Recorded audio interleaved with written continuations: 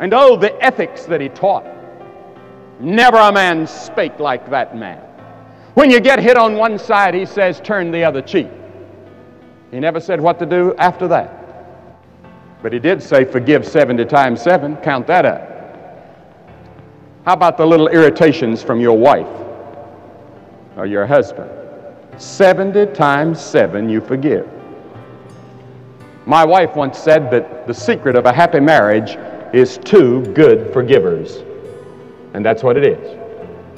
2 good forgivers. People that can forgive each other.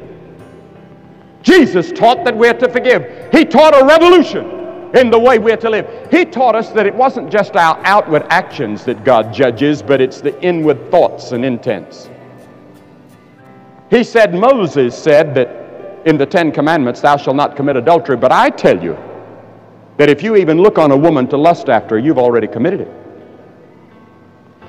He said, Moses said, thou shalt not murder, but I tell you, if you have hate in your heart against your brother without cause, you're already guilty. He lifted man's ethics to the highest plane and demanded that we live that kind of a life. And then look at the death he died. Did ever a man die like Jesus? The lightning flashed and the thunder roared and the earth began to shake. And even the soldiers confessed that this must be the Son of God. Anyone that can see Jesus on that cross and not be touched has a heart of stone. They first took off his clothes. Then they took long leather thongs with steel pellets or lead pellets on the end and beat him across the back until he could hardly stand up. Then they put a crown of thorns on his brow and his face was bleeding. And they laughed at him and they spit on him and they mocked him.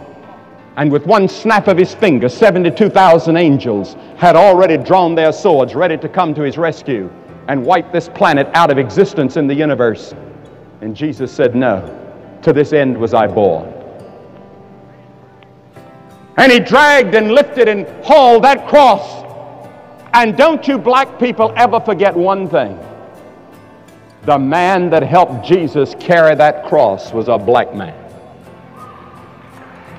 And don't ever forget another thing. Jesus belongs to Africa as much as he does to Europe and Asia. He was born in that part of the world that touches Africa and Asia and Europe, and Jesus was not a white man like me, nor was he as black as some of you. We don't know what the color of his skin, but it must have been a dark color like the people of his day, because he was a man like them. Don't ever say it's a white man's religion or a black man's religion. It's a world religion. He belongs to the world.